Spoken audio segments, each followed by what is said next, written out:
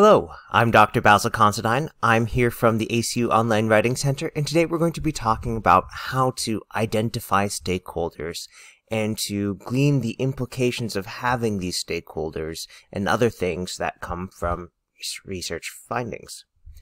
So, if you are new to the Writing Center, we offer a variety of services, including one-on-one appointments that you can sign up for, as well as webinars such as this, providing things like paper templates, dissertation feedback, and other elements of writing support. All of our services are completely free to enrolled students. We work with just about every program at ACU Online or the ACU Dallas campus. And if you want to sign up for an appointment, you have two basic choices, whether you want to have a real-time appointment or a non-real-time or asynchronous appointment. For an asynchronous appointment, you schedule a time. By the time that rolls around, you upload a copy of your paper, and we send you feedback via email, generally within 24 hours.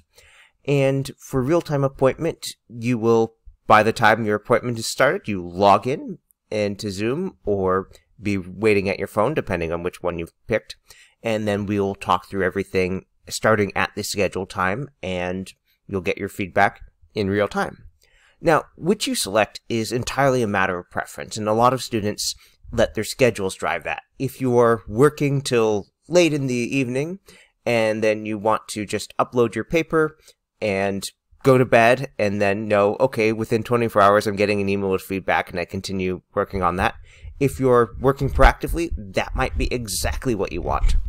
If you are, say, working on your draft, and then you're like, okay, well, tomorrow morning I'm going to be at church, and then I'm going to be with family in the afternoon, so I'm not going to be looking at it anyway till next afternoon, then that 24-hour turnaround window might be exactly what fits your schedule. On the other hand, you might be thinking, well, okay, I want to ask a lot of questions back and forth in real time, in which case a real-time appointment is going to be the ideal for you. It's totally a matter of preference. Students will switch back and forth, not a problem. It's all free. To sign up, you'd want to go to my.acu.edu, and then under Resources, select the Online Writing Center link, and then just follow the instructions from there. And then again, after you schedule the appointment, you'll want to submit a draft for that appointment. Doesn't need to be terribly long before, but if you have it ready when you sign up, just upload it then. You can always send us a newer draft. But you do want to make sure you have your draft in by the appointment, or if you're running slightly late, to let the person you have the appointment with know. And then you'll get the feedback. Something that also might be of interest, if you are looking on our webinar guide, at the top there's a calendar of all the upcoming webinars for the semester. But if you scroll down a little bit, you'll find this tabbed guide where you can look at the different webinars by program. So for example, if you're in Leadership 701, you'll see that we have things sorted by the course number and then by the week of the assignment. So we have worked in conjunction with our faculty to identify assignments that students tend to have more trouble with, or to request assistance with more, and so we have developed webinars to let you get just that. We do have an APA course paper template that we do strongly recommend using. It simplifies a lot of the formatting by having the basics set up for you and having headings that will make it much easier to format your paper to look as it should for APA style. We have a YouTube channel that you can view many of our videos on the go, and we also have a blog where we explore various topics. So today we're going to talk about the stakeholder identification and gleaning implications through the lens of the literature search process, because this is generally how people early on in their research will identify stakeholders. Now, there are other ways of identifying stakeholders as well. You could do a focus group, you could do a brainstorm, you could go through a list of previously identified things. So for example, if you're looking at, say, the Parent-Teacher Association and look at, okay, who shows up for those meetings, you've got a certain set of educational stakeholders there already.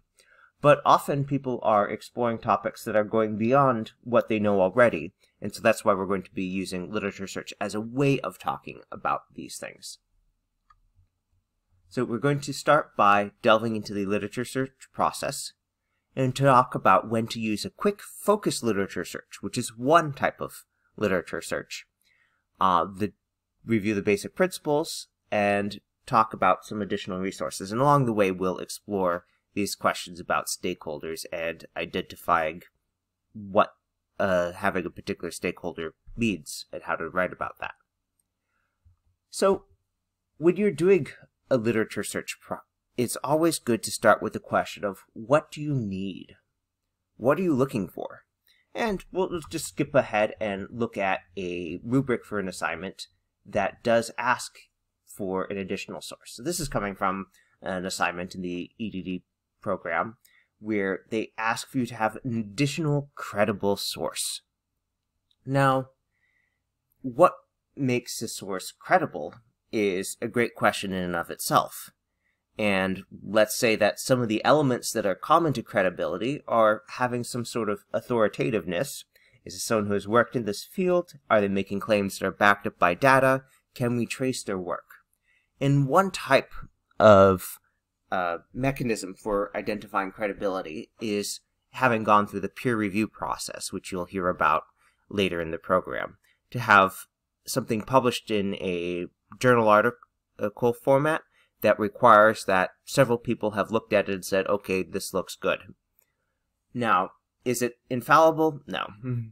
But is it a mechanism that is designed to produce higher quality research that is backed up by data? Yes. So it is a way of filtering through the mass of things. Now, a peer-reviewed literature excludes things like editorials, opinion pieces, and such, although you may sometimes find those that are very data-backed and will show your sources.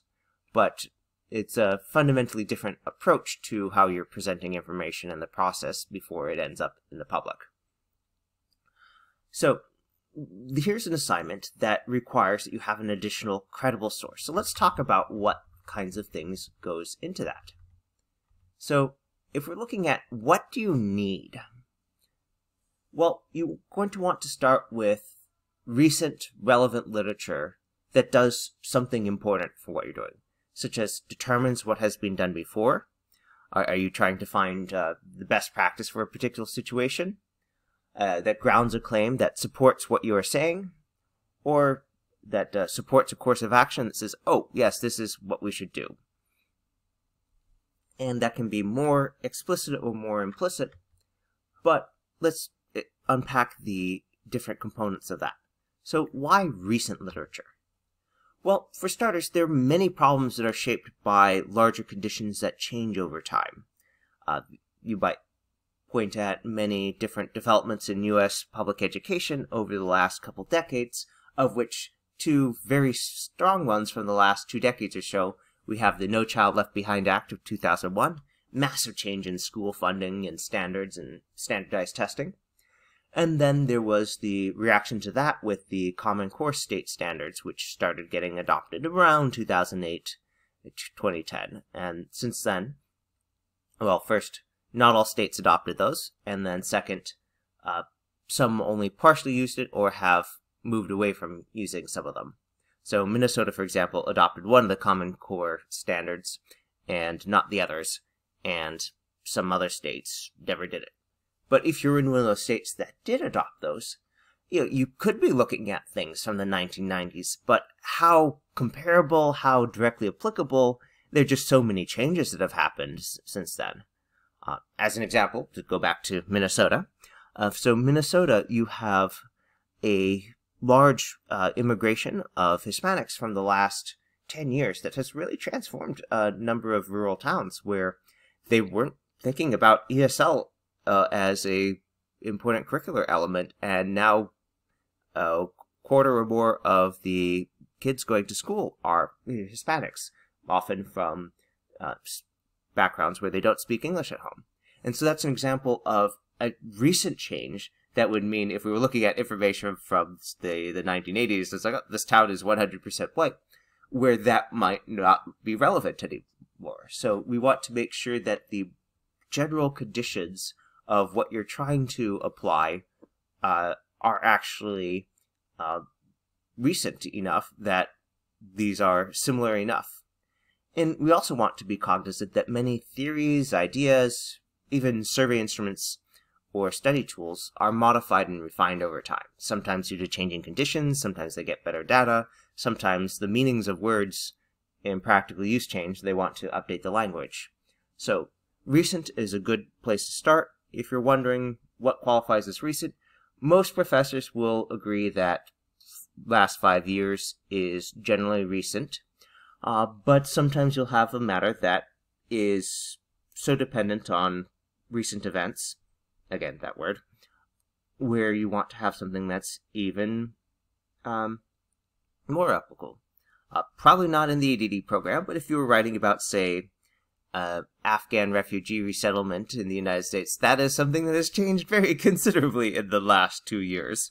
And so talking about what was going on even 5 years ago, well, the Taliban wasn't back in charge in Afghanistan then, so different set of conditions. So if you think that there might be a cutoff that has dramatically changed the landscape or important context, you probably want something that's more recent than that development. It's like looking at, say, telemedicine or homeschooling before COVID.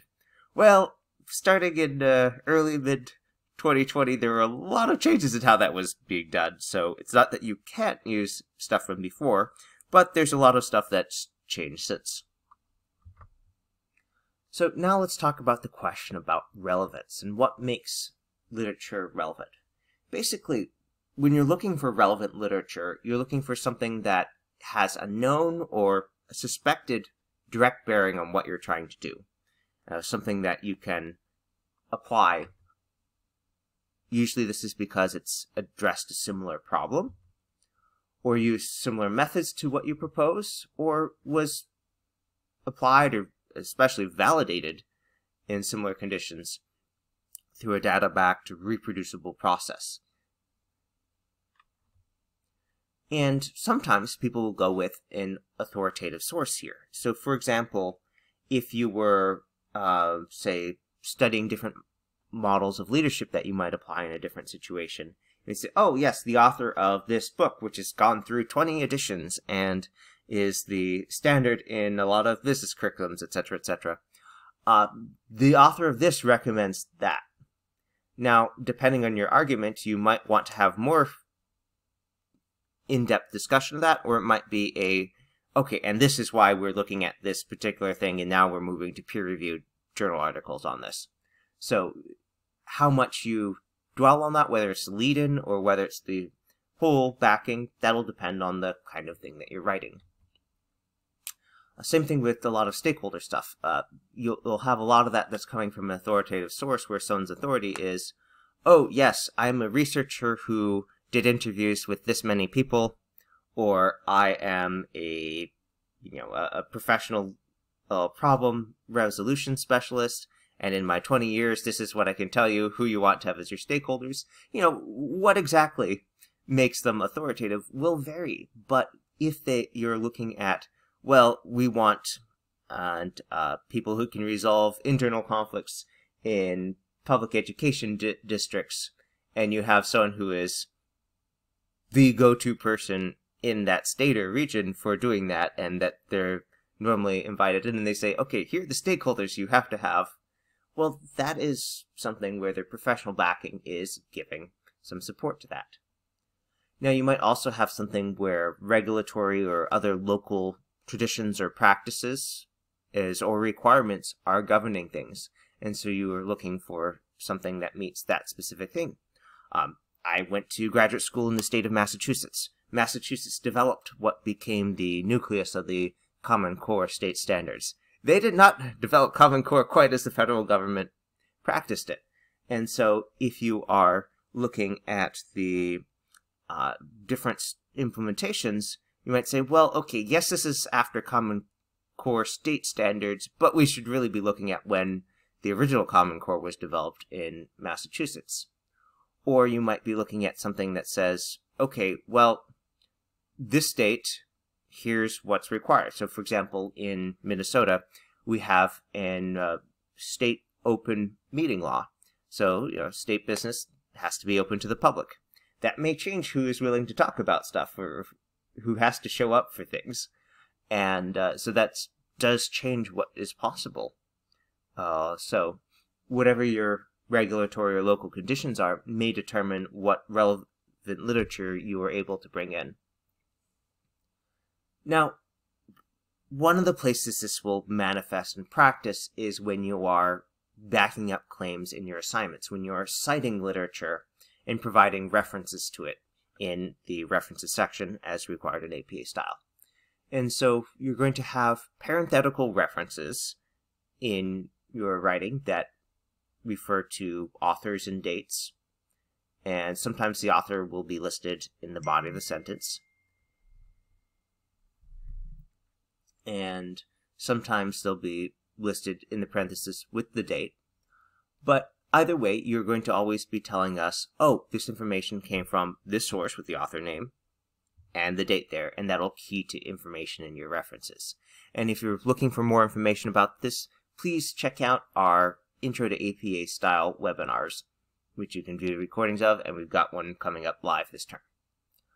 Now, when you are writing an assignment, you will probably also have instructions in the rubric at the end of the assignment instructions. And that will give you instructions, which are usually going to say, yes, you are being graded in part on your APA style, and that includes having citations that are correctly formatted. So if you have questions about that, just go ahead and make an appointment with the Writing Center. We're happy to answer those questions. Alright, so now let's talk about when to do a quick focused literature search, because there are different grades of literature search that come up. And if you are writing your doctoral dissertation, you're going to be doing something that's much more in-depth and exhaustive, and where you're going to be documenting the process as part of your dissertation write-up. But for most assignments early in the program, you're going to be doing a quick focused search. And this is something that has a few advantages over the full literature review process. For one thing, it's a lot faster. It tends to be focused on recent literature and getting very relevant results. You're not trying to show you have found everything. It's about found things that are important and will inform what you're doing. Downsides, there is a kind of you're not looking for the absolute best thing. It's time constraint. You will tend to omit some older and sometimes keystone literature that you would want to be citing if you were doing a literature review and talking about the evolution of the ideas over time. You're more likely to miss sources that are disagreeing because of the nature of it, and again, it's a question of, are you trying to do that full, exhaustive, balanced review, or are you trying to have an emphasis on the rapidity, recent, and relevant, because you have other things to do? So some questions to ask, like, are you doing an exhaustive search within the constraints? Like, are you being tasked with doing something like a systematic or meta review or survey of literature on a narrow topic? Because if you were, going back to the stakeholders thing, you'd then be looking at saying, okay, so in these 30 studies, these are the groups that they identified as stakeholders. And that's a lot of work. If you're doing a dissertation about stakeholders for some particular problem, then yeah, you would absolutely want to do that. But for most assignments, that would be a little bit much. On the other hand, are you trying to get a quick sense of the available literature? What did this one author use? Or perhaps these 2 or 3 sources?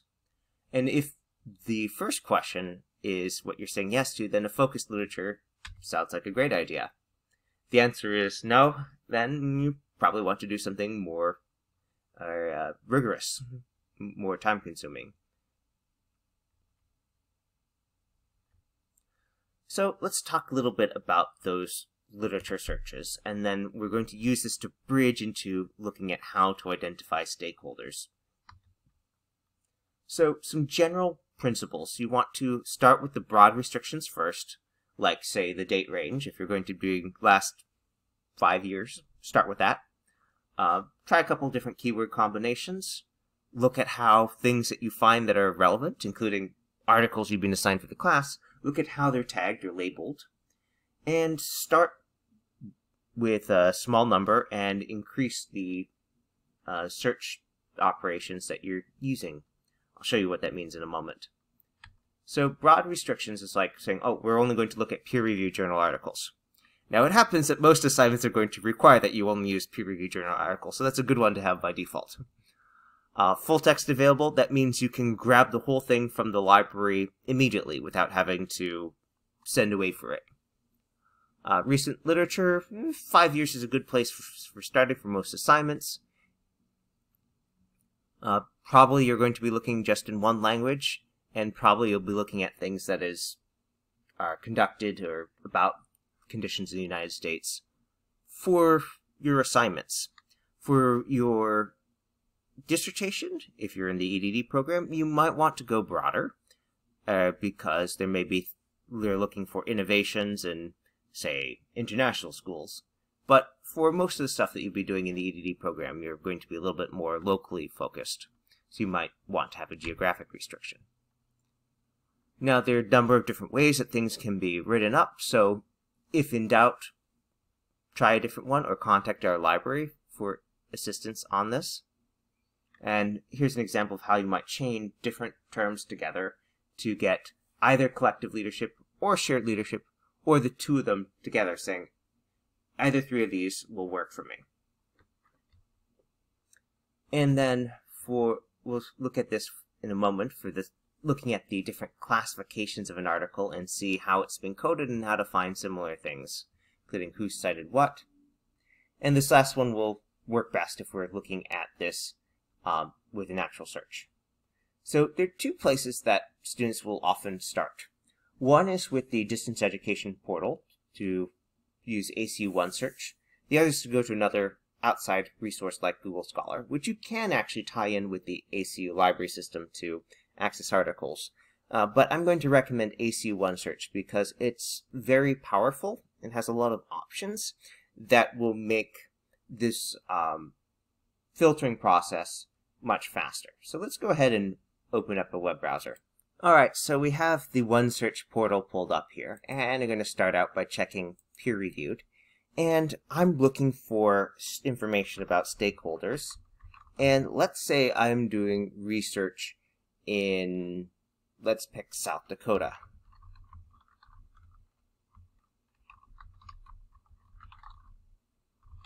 And I'm just typing in some words that relate to the problem I'm thinking about. You may have a different stream here. But we're looking for something that has the word stakeholders, South Dakota, public education. If I want it to look specifically for public education, I should put that in quotation marks. So it's looking for those two words together, and reform. And let's see what comes up. Alright, so this has gotten us 373 results. And that is without our having some restrictions on it yet. So 373 for a assignment for 1 week is plenty more than we need. So we can try being even more particular. So I'm going to go ahead and I'm going to check the full text box. It'll take a moment to update and it'll tell me, oh, that's actually pretty much all of what I was looking at before. Great. Now let's go ahead and make that more recent, because I don't think that things from the 1990s are going to be super relevant to me. And my looking at education right now, and see, okay, just looking at the last 5 years or so, I still have more than 100 results. Awesome. So now I can start looking and seeing what I might be looking for here. Now, looking at this, we see that some of this is about public finance, which is not really what I'm interested in, and some of it's about taxation, but this one here, teachers' union power in a budget crunch, lasting ramifications. Alright, this is definitely something that isn't of interest to my hypothetical topic. So I'm going to go ahead and click on this, and this will show me the catalog entry here. And now we see that although it's looking at the budgetary responses to the Great Recession, it's recent literature and has some other things that tie into what I'm looking at. And we see here, okay, they're identifying, just in the title, teachers' unions as a stakeholder in these different spending responses to the Great Recession. So that's one thing I might use here and say, okay, these are stakeholders, but to make sure I'm understanding it correctly, I'm going to look at the abstract. And that's this text here. It's a kind of executive summary of what the article is about and what it's doing. In the wake of the 2007 housing crash and subsequent economic recession, state legislatures across the country faced substantial declines in revenues, and by 2011, for the first time in more than a decade, average spending on education declined. However, states' budgetary responses to the Great Recession were decidedly uneven, with some making lasting cuts to public education. This article uses longitudinal data on state-level educational spending, politics, demographics, economic well-being, and a unique set of union strength indicators to assess the strength of teachers' unions as advocates for education spending by examining their role in states' varied budgetary responses to the Great Recession. So you can see that that took me just seconds to read through, and then you can make a decision about whether this is relevant to what you're doing or not. Now, in my case, I'm going to say yes. And I see there's school finance keyword. You know what? I'm interested in that. Let me go ahead and open that up and see what else you might find here. Now, when you do that, you will want to reapply your filters here. So again, I want this to be more recent, and I want it to be, in my case, limited to full text because I want to view it immediately. And I want it to be scholarly peer-reviewed. And you'll see that we have 41 articles here. And there's even this research starter here, which is one of a set of different related resources recommended by the library catalog. So if you're diving into something and you feel like you need or you benefit from a kind of background review, something like that is a great resource, and I strongly recommend taking a few minutes to read through that if you feel that applies to you. So looking through this, you might see, oh, okay, hold on where will that lead me? And you might look and say, okay,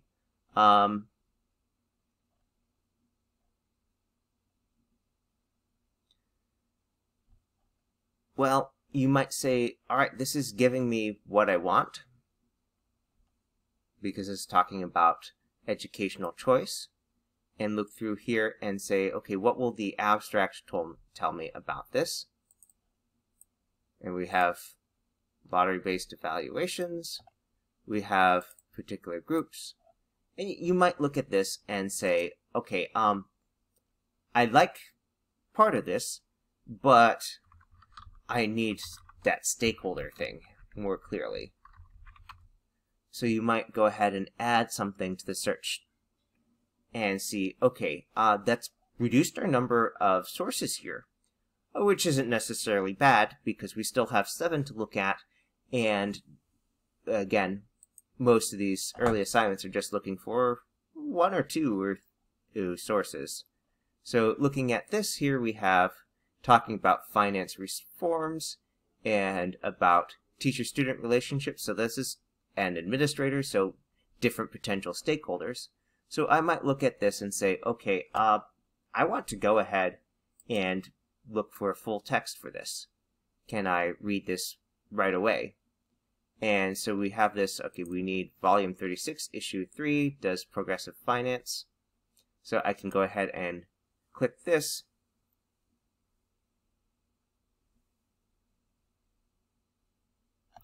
Alas, that didn't get us where we wanted. But we've got another link here from Sage. So if you get that the first time, but there's a second link, just go to that. And so we have here, we can download this as a PDF. There's a handy button for speeding up the citation process, although we would want to edit this slightly for APA style. And look here, and even if I'm just doing see, in this case, it's not largely focused on stakeholders. But look at this claim. Governors and legislators may reassert their faith in local school boards while downplaying the unequal political influence of stakeholders inside districts, along with rising budget shares going for non-classroom commitments. And we have this footnote here that will show us where that is referring to. And so it is coming out, the claim is backed by this particular article here, which we can then look and see in the show all references thing. Look and see, okay, this is where this is coming from. So that claim about stakeholders is actually coming from a newspaper or article. And that's something you'll find in a lot of school debates, where a lot of the talking about who's involved may be in popular literature. And then there's the question of, okay, is that an appropriate source for what you are going to be writing about? And if the answer is yes, as you know, you may want to have more than one type of this source, especially if you feel that it's a claim made in isolation. Well, if you get several claims from different sources saying the same thing, that is grounding it a little bit more. So, on the other hand, if you have a peer-reviewed thing where they looked at, say, 10 different school districts and said, okay, here are the common stakeholders, then you might just find one article does that. But if this is something you're going to cite, great. You can take this and plop this into your references list with very minor modifications. You need to add a comma after the last names and an ampersand between these two authors, and basically the rest would be just fine as is in your reference list. And then you'd have author, date, so Gutierrez and McBride, comma, 2018 as your parenthetical citation. So if you are looking for stakeholder information and it happens to go outside a peer-reviewed source, there are a couple different ways you can do it. One is to check with your professor to make sure, okay, is this okay? This is the most relevant thing I found. For that kind of question, ask sooner rather than later, because if you're asking the day that a paper is due, that's short turnaround. The other option is to cite this article here, because it is relaying the claim, and that's what we call secondary literature.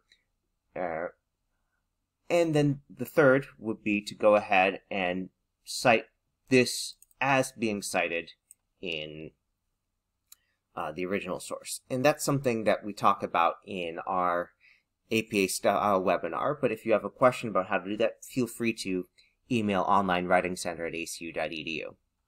So you may identify stakeholders for something in different contexts, and that's fine. You just want to make sure that you are citing the source appropriately for the requirements of your assignment. Now, I could do something broad like education reform and stakeholders, and you can see how, without having any other limitations, we're getting a lot of stuff. And this is talking about Chengdu in China, so that may not be relevant to what you are looking to check. So now, if I had here middle school, that will probably narrow down our results a bit. You can see it drops to 1,200 or so. Now, if we look at this one here, so stakeholders is in the keyword here. So if we were to look at this, we can get an idea of, they're talking about a community school reform effort, and that's something that really does tend to need stakeholder involvement. And you can get an idea from the keywords that they're talking about families as some of those stakeholders there. And so if this was the kind of thing that you thought was relevant, then again, you'd want to go ahead and grab a copy of the article using these links on the left-hand side.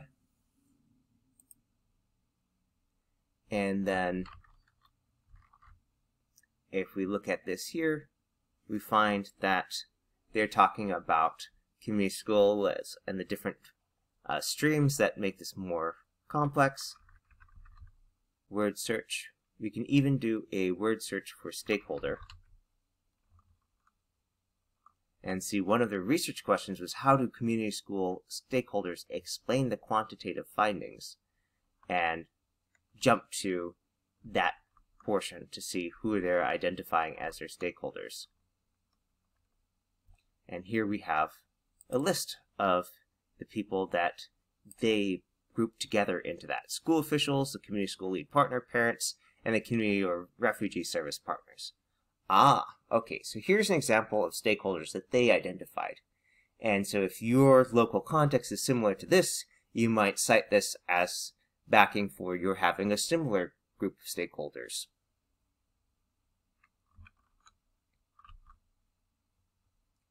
Alright, some additional resources.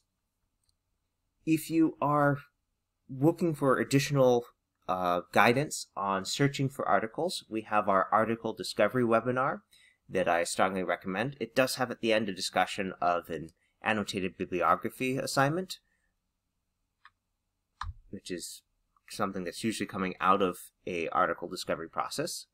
We have a dedicated webinar about annotated bibliographies, and then another one about literature reviews for the next stage, when you go beyond just looking for information and for one or two claims, and you're looking at, okay, we're trying to look at a large number of sources and synthesize that together. So different tasks, different depths to the literature search process, and so these are just a sampling of the webinars that we have available to help. Now, if you have any questions, including about how to do those secondary citations that I mentioned, or about different tasks discussed in this webinar, feel free to send us an email at onlinewritingcenter@acu.edu to sign up for an appointment online, or visit the Online Writing Center to check out our templates, videos, and other resources. Have a great day.